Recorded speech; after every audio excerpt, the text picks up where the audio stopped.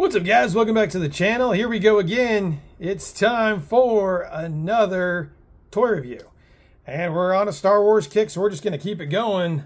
Star Wars The Black Series BASTILA SHAN. I have no idea if I said that right.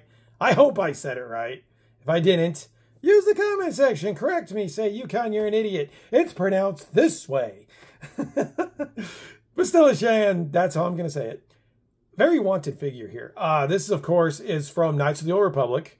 Got the Malik already. Did a 60-second review, so if you want to check that out, go into the shorts area. Check out the 60-second review of him. But other than him, BASTILA SHAN was definitely my second most wanted figure of the wave. She looks really good from the box art here. There's a look at the side as well. We'll kind of pan back. Very cool looking figure from that side. And there she is again with the same picture. You guys can go ahead and pause if you'd like to read her bio. It's in different languages, so if you don't speak English, there's options, people. So there you go. Let's crack it open. Let's see if this is as good as the last review, which was the Old Master Darth Maul. If you haven't seen that, go check it out. BASTILA SHAN. Let's see what we got. All right, guys, all out of the package. It's nothing special. I'm going to tell you that right now.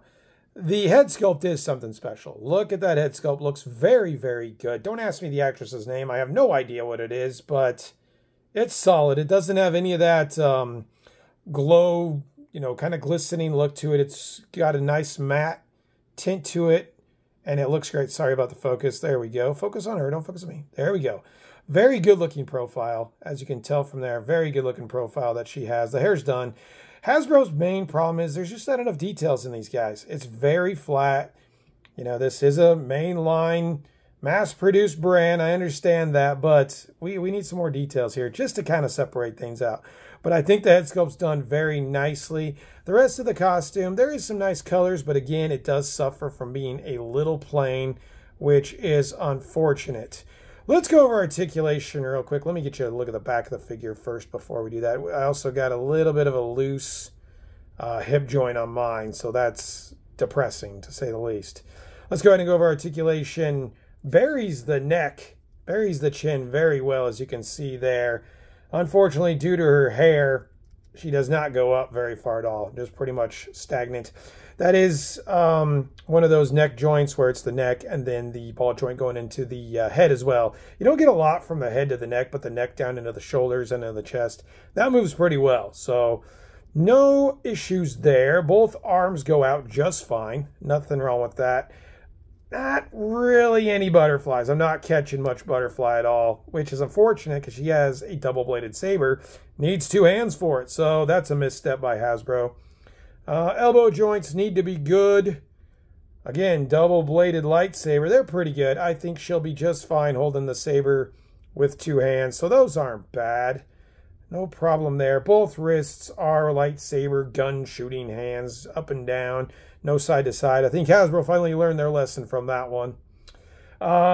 Hip articulation, which is like that old Master Darth Maul. It's a lot in the abs, not really a waist swivel. She hardly goes down at all. That's as far as she can go. It's due to this belt. She won't go any further, but going back, much like old Master Maul, she goes back pretty good. You can get her kind of arching her back a little bit. And that does help with the looking up. So as you can tell there, she can look up a little better if you arch that back. So there you go with that. Legs, again, mine does have a little bit of a loose joint. But the nice thing is when you get her to do the splits, these pieces get out of the way pretty nicely. So not as good as the Maul, but it still does the job for that. So no real complaints there. We also do have thigh swivel, as you can see there. Nothing great. Good thing about this, it doesn't break up any sculpt, so they can actually have the thigh swivel. I know with the new, what is it, Malgus, they don't even have a thigh swivel on him. This probably is reuse because you can tell this is a double knee, and it works. I don't really think we need double knees anymore. They're kind of unsightly. The pegs show, and they're just kind of ugly, honestly. So I don't really think there was any need for that. It's probably reuse. Also, there is a boot cut. So as you can tell, we can move her boots all around, move her around. I actually thought my ankle was broken until I moved the boot, and that kind of solidified it. Getting her to stand is going to be a nightmare. Any female Jedi or female that has heels of any kind on Star Wars Black Series is very difficult to stand, so watch out for that. I'm not going to bend these because I tried to bend one when I was messing with her.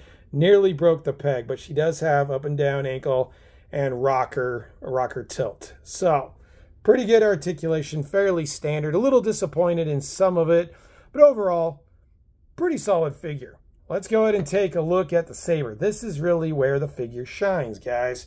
I like this saber a lot. The one problem, this is a little bent. This is the part that was in the packaging. Again, we talked about it with the mall review. We got to stop with this peg in stuff. It's no good. We really got to stop with the peg in stuff. But the colors of the hilt itself, really nice. Nice silver, nice black, done really well. It's not very straight at all. It's got some curve to it, which kind of sucks, but it's nice to finally get a yellow saber for a female Jedi, for any Jedi really, and have it not be Rey, because we don't care about Rey. But a really nice looking saber, so happy with that. All right, let me get the saber in her hands. We'll try to get her in a cool pose, do a couple comparisons to some other female Jedi. I'll be right back. All right, mystery uncovered. I went to get another female Jedi, Isla Secura. The lower torso, legs, feet, everything is borrowed from Isla Secura for BASTILA SHAN. So, we have a kit bash once again. Big surprise. That's going to explain the double knees. These two look really cool together. I mean, there is a lot of parts that are reused from one to the other, but they're both really good Jedi. It's nice to have some female Jedi.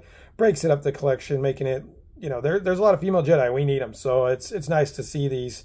Articulation in the arms for this figure needed to be better. We needed butterfly joints. We needed really well-moving arms to get this one in a good pose. I'm no good poser. That sounded horrible. I'm not very good at posing my action figures. That sounds better. If you get in the comment section and agree with me that I'm a poser, you're out of here. We're kicking you out. Anyway, we needed more articulation in the arms, I think. I think this suffers from lack of articulation. I mean, it kind of reminds me of some of the older figures, but overall, I think she's got a good look to her. It's definitely a needed figure, a figure a lot of people want, and I'm happy to have it. I'm going to go ahead and give her a 7.5 out of 10. I think there's a few parts that come up a little short, all in all, but overall, good figure. 24 is a little steep. Again, we're only getting one accessory for Black Series and that whole thing. But again, if you're like me, this is a figure you wanted, go get her. Pretty sure she's sold out in a lot of places, but you can definitely check Amazon, Big Bag Toy Store. Being found at GameStop, so I did find one at my GameStop the other day. So just look around, 7.5 out of 10. Hope you guys enjoyed the review. If you did, comment, like, subscribe, and we will see you guys on the next video. Have a good one.